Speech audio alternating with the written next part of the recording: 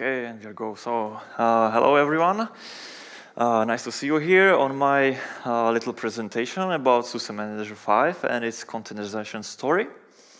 Before starting, I would like to point out that there is by Ondrej Holecek because that means that this is my, I would say, personal observation. The slides were reviewed by others, sure, but still this is something from my own perception and may not be completely 100% accurate what's really what's going on. So first, who am I? My name is Ondrej Holecek. Usually I'm part of the factory team under Petros Chadal, but otherwise in SUMA I'm part of the SUMA Hexagon squad. Of course, all emails over there and on GitHub and everywhere I am with this cryptic AANNZ, which is rather unique on the internet. Because this was not sole effort, of course. So this is our containerization task force. It's my how I call it. Plenty of them are from Hexagon squad, from the SUSE Manager. So we have Cedric who leads that. And Michele and Ricardo for architect. Why those three are separate? Because they did like 85–90% of the work. The rest of us were just doing some smaller tasks, and then of course with the QA, have big help from them going into the release and helping it. So with this is what we worked for. I don't know everyone who knows about SUSE Manager or not, so let's talk about what SUSE Manager actually is. So SUSE Manager is kind of older product. Originally, it was split from or forked from Red Hat Spacewalk. We do patch management. We provide repositories for mirror of repositories for RPM-based distributions, Debian-based, so Ubuntu Debian itself. So there's plenty of this. We do an image building, similarly like OBS, but not as complex. So we built anything what Kiwi can build, and we have our own build host and so on. We provide AutoJust files with the other tools which we integrate. We have the automated deployment server, either through AutoJust or our own for a retail perspective for retail customers. We also take track of some inventory. So you have a nice web UI where you can set whatever you have on your premises and so on. We also provide a Salt master. We use Salt for configuration management and for some files deployment. And even the automated deployment using the Salt boot from retail is based on Salt. So we also integrate all of this. And there are much more things like vulnerability reporting and you mentioned configuration management and so on. So it is quite a big product. So this means that SUSE Manager is also almost 4.5 million lines of code. Majority of this, I did not include it, is from in some form of XML data. But we have 350,000 lines of code for Java. We have Python inside. We have, you can see, 170,000 lines of pure SQL. We have JavaScript, TypeScript, all of these things. When I was looking into the history, I don't have the complete history from the spacewalk times because the first commit you can find is in 2008. Well, this is the second one. The first one was test commit. The second one added 4.8 million lines of code. So this is the history I can see. Yeah. And then, of course, being this older product and with such a large scale of features, of functionality, we sometimes or many times fail to update all of these, our utilities and dependencies. So we have still half of our web UI is still based on Struct, Apache Struct, which was end of life in 2013. We have Lucene, Search Engine, which I think was AOL in 2009 and so on. So quite a long list of some older dependencies. And again, there is much more because of all of the other pool dependencies. What also SUSE Manager is, in architecturally speaking, we have SUSE Manager server, the central piece. We have SUSE Manager proxy for localized deployment and caching and so on. We have a SUSE Manager retail branch server, which is exactly the same as the SUSE Manager proxy, except targeted for retail customers where they want to have some different subscriptions and licensing and so on. So technically it's the same as proxy, but it's a legal exercise. And then we have a Uni and Uni proxy. Now, Uni is a part of being a salt lake somewhere in Argentina, I think. Uni is upstream for SUSE Manager server. When we forked, really forked from the Red Hat satellite or spacewalk, we wanted to have upstream organization or some upstream, and for some reason we didn't want to have SUSE in the name or what, like OpenSUSE Manager. I don't know, maybe it was considered, but eventually we chose to be like to more point on our salt config management usage. So we selected the name of Uni. So nowadays Uni is the upstream. It's using OpenSUSE resources so it's built on Open Build Service, but it's not affiliated so far. There are some movements to affiliate it with OpenSUSE organization, but not yet. And Uni proxy, basically the same as SUSE Manager proxy. Why I'm mentioning this? Because throughout the containerization, everything did first on Uni. So there were some decisions about naming and so on, and that reflects the Uni upstream and not just SUSE Manager itself. What I am missing here is that we chose, when you have a higher scale, we chose to do horizontal scaling, not vertical. Vertical scaling, vertical scaling. So we have multiple SUSE managers. You can have multiple SUSE managers on different layers, which manage other SUSE managers. In that case, we call it hub scenario, but it is not relevant to containerization story, so I did not include it here. How it looks like: we have central SUSE Manager, we have monitoring host somewhere extra, we have build host extra. You can have clients connected directly to SUSE Manager, or you can have proxies and then client connected through them, or retail branch servers, proxies, and so on. So just this is how it generally looks like.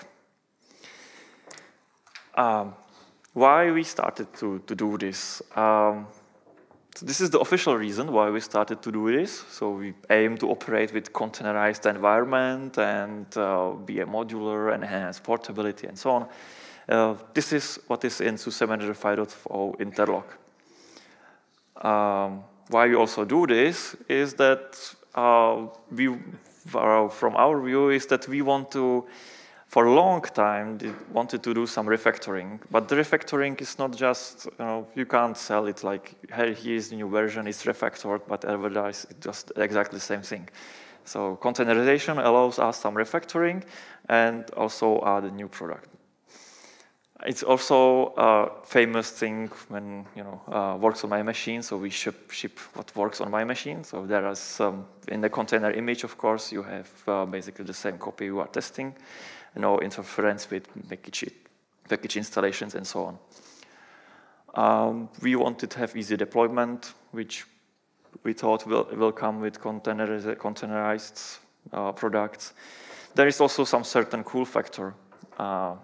When we started it was not brand new, but it was like something new for us, so it was cool to work on. And what was already mentioned in the morning, we also took the opportunity to drop some features we do not want to support anymore, like this transactional stack and others. And not only that, we also wanted to limit what our users can do with our product. I will touch that again later, but we ship many dependencies which provide many features, but not all of them we support. Like not all of them we test and reliably work. So we do not want everything to be available. So this is also a bonus point. Now to the actual containerization, how we did it. We opted to start with containerizing the proxy server to gather some experience. And then we go to do the whole server container.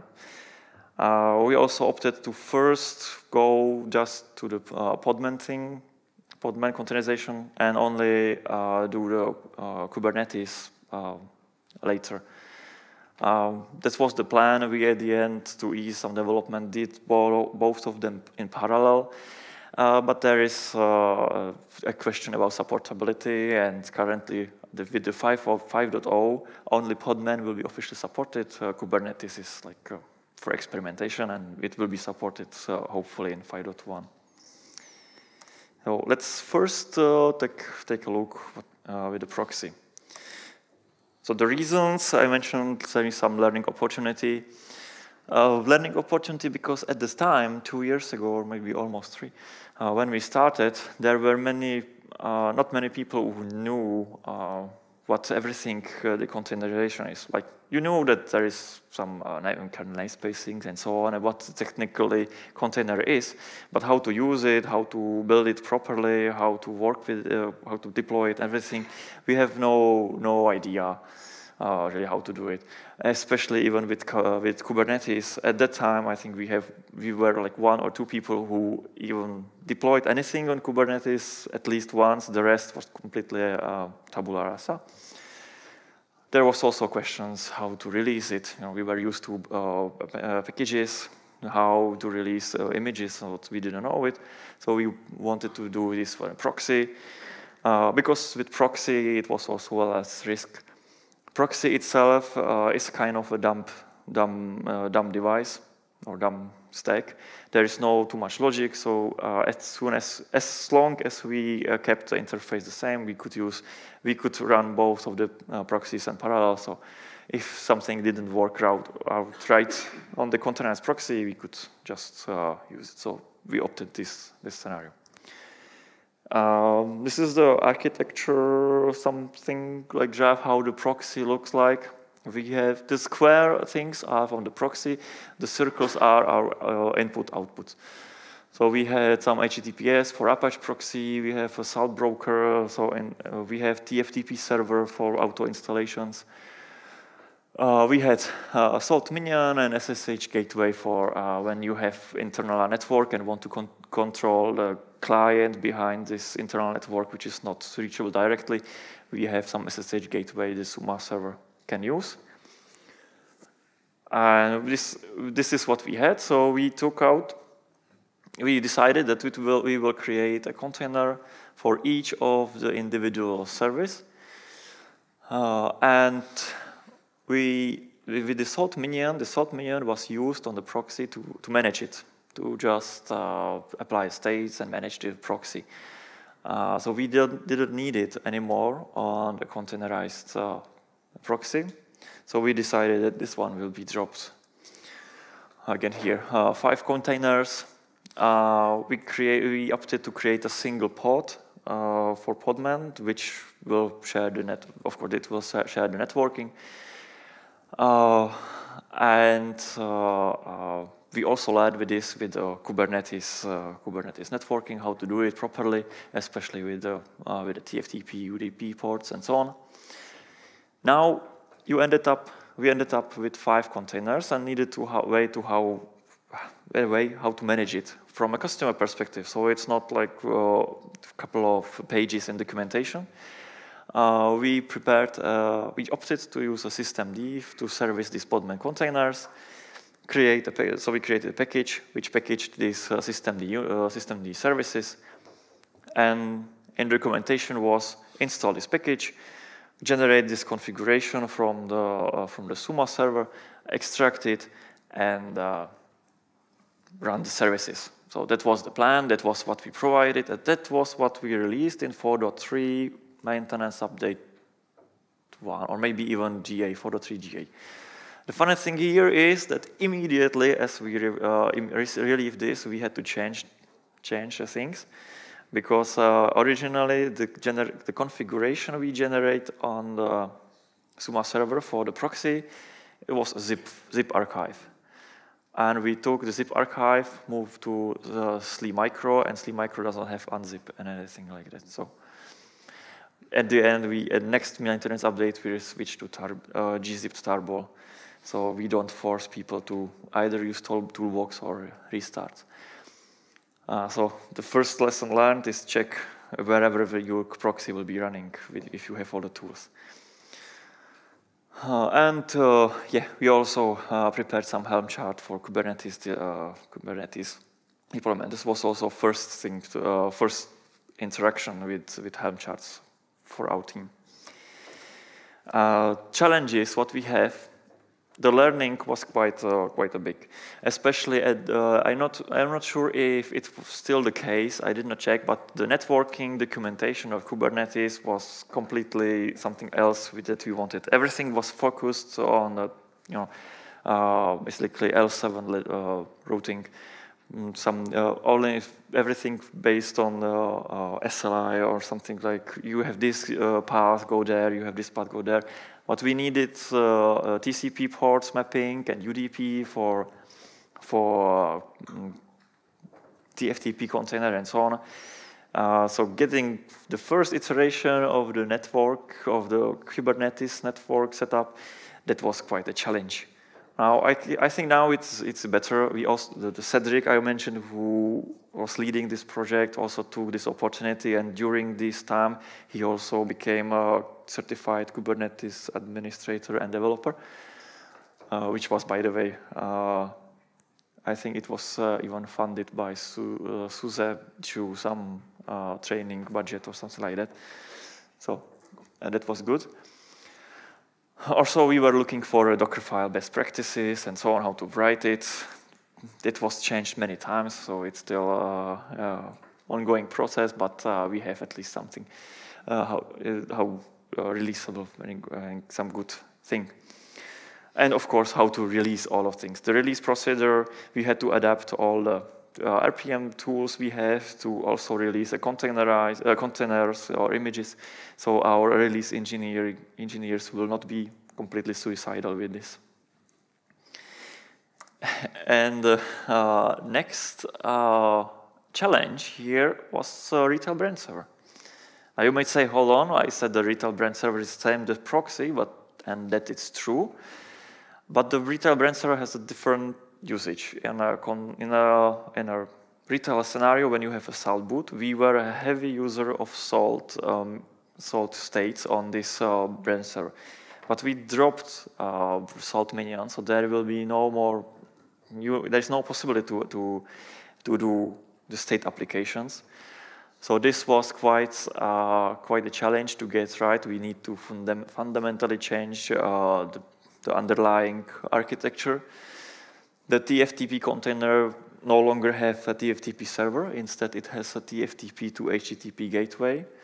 This is based on some older Facebook project when they had the base thing, and we just wrote the wrapper using this FB TFTP library.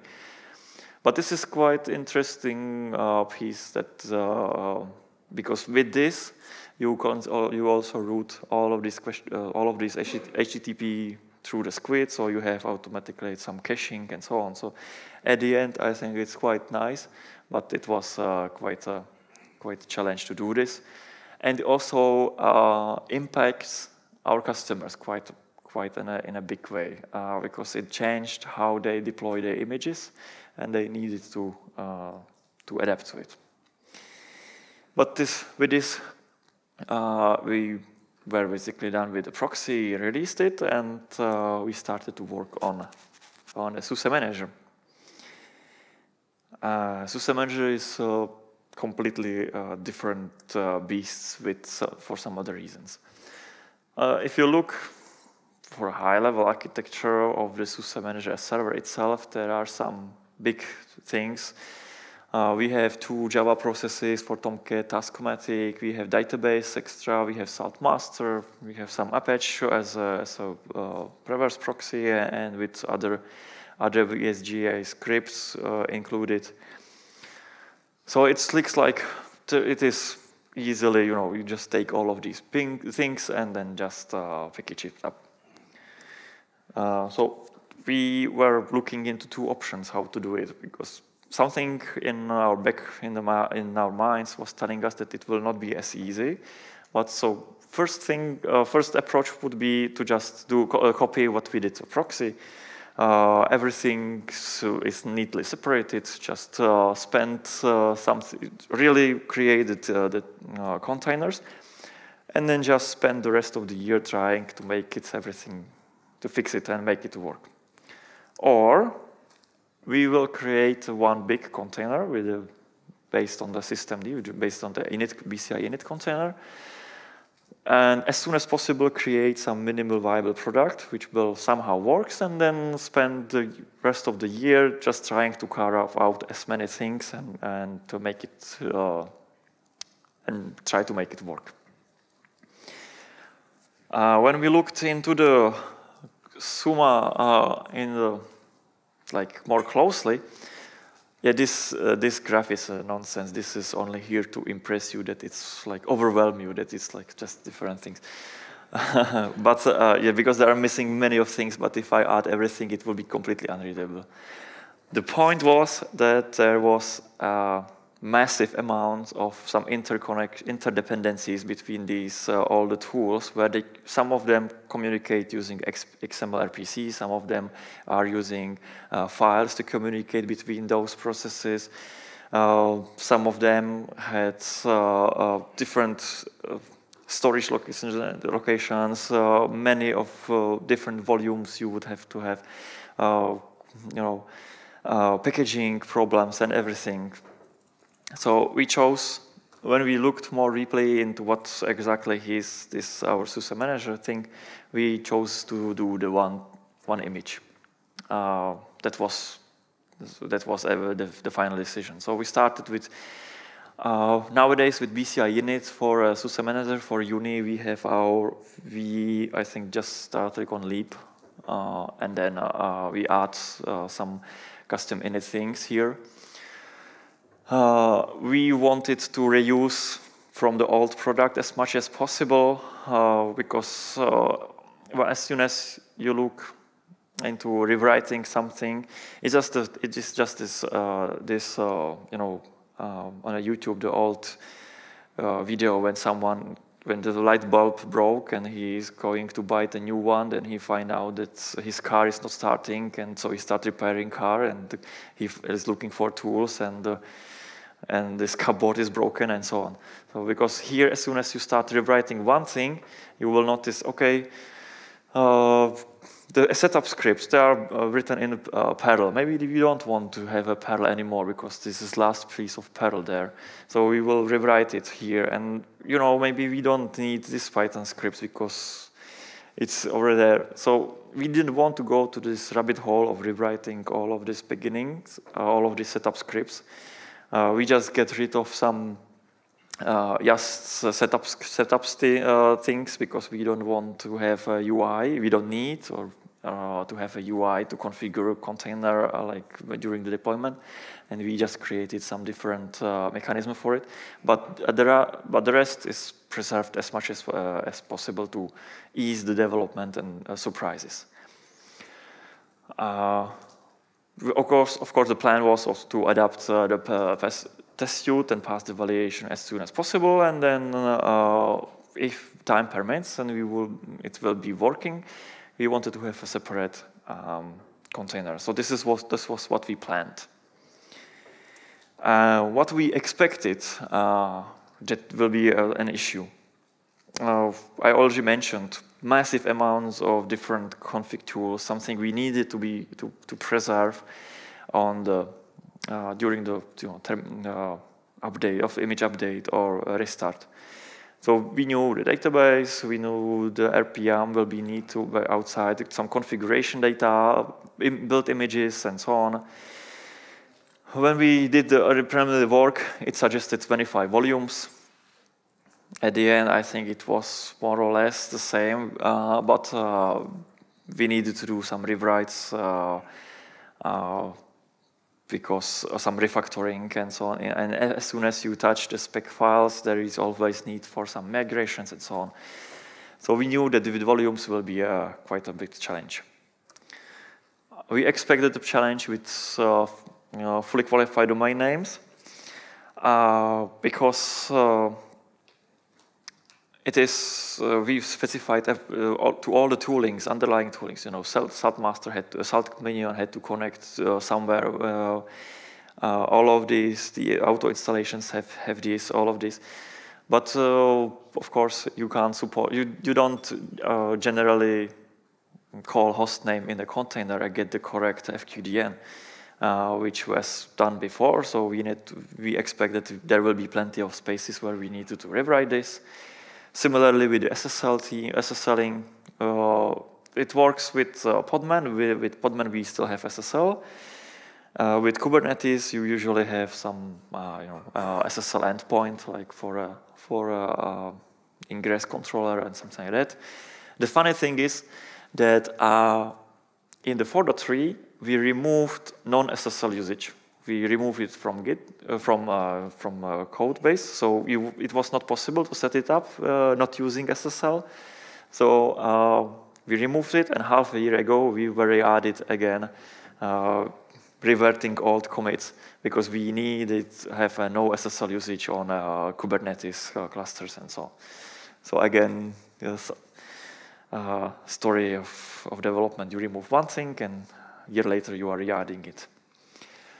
And similarly with time zone, we decided there will maybe some problems because the container you don't have it by default. You need to either mount it in volume or specify it somewhere, some different way. And the migration. It was for a long time. It was open question how to do this migration. Whether we want to migrate on the same machine or we force people to use different machine. There was also a problem that 4.3, SUSE Manager 4.3 was based on SLE15 SP4, so you also need to upgrade the host system if you go through the online migration on the same host and so on. And also how we will do this, like run just the container and it will do this, or what's the documentation and so on. So that was open questions for expected migrations, expected challenges. Before going to the actual challenges on top of these, let's go for how do we at the end did the implementation. We introduced a new tool which is called Unit Tools, based on the upstream project. This is a collection of tools which you install on the host system. I forgot to mention the host system, the supported host system, how it will be documented or how it will be provided to a customer is currently SLE Micro 5.5. We were also, I think the SL, SUSE Linux Micro 6 was not considered because of missing, I guess, PowerPC architecture, which will be added in 6.1, and we needed PowerPC, so that's why SUSE Manager 5.0 will be by default installed on SUSE or SLE Micro 5.5. And on top of this, we need to install these tools. These tools are in Golang now, so we are more in line with Kubernetes for some, I guess. And it is kind of a blending of traditional world and containerized world. I know that there are different approaches, like, I don't know, when you have, for example, Nextcloud AIO, you pass the Docker socket to the container and it will auto-configure itself. we didn't go this way because first, I think at the time we didn't know about this thing, and second, it doesn't work with Kubernetes by default.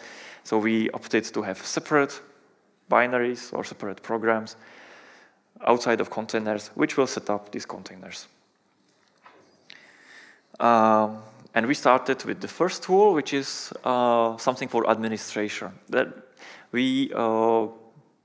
This tool is mandated to be installed on the host system where the container will be running. The notion or the requirement that this tool has to be on the host also helps us with some of the things like interacting with the container directly. This thing is for installing, for migration, for upgrades, for systems management on the host. It can install both Podman or Kubernetes. So if you are on a Kubernetes cluster node, it does the migration. That means the migration is done in a way where you have completely new containerized host. Your existing SUSE Manager 4.3 is running somewhere else, and the migration SSH to this old host stop all the services, rsync all things back to this host, to the correct containerized volumes, container volumes, and so on, and configures everything. One note. In the init container, I specified that we are basing on the PCI init and leap for Uni. We have two images. We have the init image, and then we have the SUMA image. We have this init image for both. So we have init image on both of BCI init or on top of leap. And in this init image, we are pre-creating users with hard-coded UIDs and GIDs. This is explicitly to allow all these migrations to have correct users and stable usernames, stable user IDs and group IDs. So when you look into our init image, it's like a www user is like 10,050, something like this, all these high numbers. Except Postgres. Postgres we opted to 999 because the upstream Postgres container is using 999 for Postgres users. So it's a side note. Yep. So when you install and migrate, you have in SUMA 5, you have all the stables, Gits, UIDs and Gits and so on. In a Podman, we still opted to manage using the systemd services, but now this systemd services itself are generated and managed by this MGR tool. It's no longer a package, some separate package with just service files. Now it's generated by this tool. The reason for this is that the idea was to be as much user-friendly as possible here. So you have now one command which will do all this thing. The same is, for example, with the authenticated registry, like we have registry SUSE.com. When you have registered containerized host, it automatically logged in you using your credentials. So you don't have to worry about this. You are registered container host, you call my mgr adm install podman, I will install everything, authenticate you to the registry, configure everything. So it's much easier than it was before. Similar with the upgrades. With the upgrades, we are using the versioned images for containers. So it's not always the latest, that's for Uni, but for SUMA 5, it's the specific versions, and so that we have to have upgrade command, which will check the newest release and modify the services, restart it, and all of this. This is used also for PTF, when you have a PTF container image. Similarly, just change the tag. And yeah, for support config. support configs. So we have some way to generate it. So you call just mgr-adm support config, and it will gather all the data and store it on the containerized host. Next tool we have mgr-ctl. This is for day-to-day usage, like for API and so on. That was the original idea, but we also added some tools to work directly with containers like copy and exec and so on. So it is not like completely clean separation. For this tool, you also either it is installed on the containerized host or you have sockets enabled on Podman, so you can work remotely. But in future, we have, I think, like 4 or 5 command line tools on SUSE Manager 4.3 which are actively used, and we want to get rid of all of them and re-implement this all in this command. So there is a huge potential for a work here. And since we were working on these MGR tools or unit tools, we also get rid of the 4.3 version containerized proxy systemd package. Now we have mgr pixie, which is a good name if you deal with PXI booting all the time. So you get clear, what you are talking about. So mgr pixie is for managing a proxy. It's installing it for Podman, for KTS, and Kubernetes, and also do the start, stop, and everything. And it should also do the upgrade, but so far we do not have upgrade implemented yet. So this is something we need to do in, I don't know, 2 days or something like that, because in 3 days it's a freeze, I think. Yes, 2 days. Yeah. So in 2 days we have feature freeze for 5. It's okay. So actual challenges. Packaging. The packaging was a massive challenge here. We have packages, something which do some good things, like when you install or upgrade this package, it do the migration of data, and the migration of data is stored in /var. Okay, so which /var you don't have when you are building the containers. All of these configuration upgrades, even on ATC everywhere, when you completely separate the building step, which is done for a container image, and then the actual runtime, you can't do config migrations on the post scripts, or you can't do it easily. Because of all the different dependencies we are pulling, this was a massive challenge. Also, our own Java code base was doing this, was all over the place. So we needed to do quite a big refactoring, move many files from /srv to /user, so to be more compliant with or more useful in the containerized thing.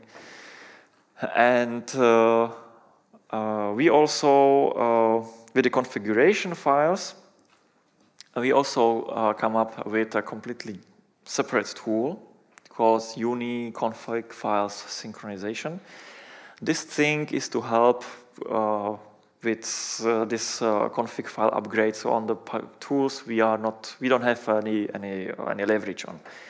So this tool is running during the Docker build. You call it with the init option, and this will take all the config files as specified in the RPMs, copies into some separate directories, create the checksums of these files. And when you are starting the service, our SUMA 5, then it is running with the sync command, and it will go through all of these files, config files, check the postscripts if there are any on these RPMs, and if there is any change from the config file coming from volume and config file coming from an image, and compare it, and it is not resolving conflicts, if I am not mistaken, but it is doing the RPM save and this thing, so you can resolve it later.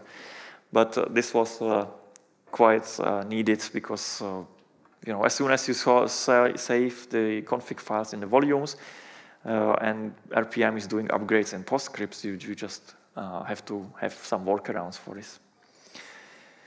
We have an issues with Linux, particularly in a migration scenario where the SSHing from the container to the other tool was all frequently denied by Linux. At the end, we just opt to not have Linux and when running the migration container. Yeah, it took a week or so because of many of us or none of us had Linux experience. So learning about Linux, how to mitigate it, we came up with some our policies, but at the end it was more complex and the migration scenario is running for like 1 hour, 2 hours. So we were okayed by security, then we can have just this migration container running without security label. So we skipped the Linux for migration. The rest is fortunately working. And the missing features, well, the thing is that our own tools sometimes started to not work with containers because there are some missing, like sockets were not exposed, API not exposed, and so on. So this was quite an unexpected challenge where we needed to enable something or implement something differently. Yeah, usually we found it only once QE was starting the test suite. Naming thing. This is a funny story, only as a side story, is because of the Uni tools. Originally, the MGR ADM and so on was called Uni ADM and Uni instead of MGR ADM. And the question was, when you sell someone this subscription or this software, which is called SUSE Manager, and all the time they are working with something like which is called Uni and something. What message is sent? So this is not related to containerization itself. This is more like a distinction between upstream and downstream projects, especially when you want to when downstream. So of course is the one you pay for and what message you want to say. This was quite a heated argument.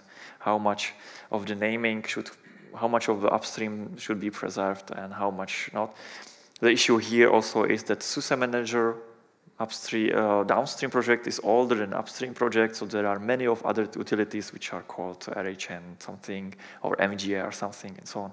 So how much do we want to have in a new product and so on? And then, of course, once we were all ready, like last month or two, there is some another things like Podman when it was upgraded to 4.8 with the NetAwark, or of course the Aardvark DNS was missing, and the NetAwark we started to hit hairpin problems. That means that if you are using FQDN directly in the product and want to connect to this FQDN from container to itself, it does not work by default. So we needed to, instead of just saying, oh, change this configuration of Podman, we needed to change all of this to use localhost instead. And on some specific places, we needed to do translations for the correct FQDN, and it was like, I don't know, 1-2 week work just for this naming. And then, of course, once you start to deploying this, we from Hexagon team were used to work with it. But how do you now? You need to educate all of the other squads in the SUSE Manager team how to work with this. And turns out that we didn't think about it at the time. So we needed to do some more. Well, maybe we think about it before, but not too hard. So we needed to change some toolings, some end deployments, when you change some Java code, how to deploy it to the container without rebuilding everything and so on. So this was taking also some time, some training and presentations and so on. And of course, and it will even be with the supporters training and so on. And this is also the missing features, or not, because also what the slide I was mentioning. This is our customers, our users, are using our features from all over the time and for all over the places. And that's why we want to kind of limit here. And this was, the headline is from a discussion we have on a Slack, where one of our, I think, supporter engineer said just this, that we wouldn't believe our customers are using. So we will only see once we release what everything we are missing and they will use. Just quickly for the future, this is just 2 slides. Proxy is basically on or less stable. We have some tech demo removing the squid and doing the Apache caching and so on. So this is really basically stable proxy. And on the server, the next immediate steps is to get rid to split these container into more containers. We are starting with salt master, I think, and database, and replace and reimplement all of the scripts and so on. So this is still big task ahead of us, but yeah, that's the plan. Okay, and this is all from me. I don't know if there are any more questions. If we have time. No time. Okay, so thank you very much.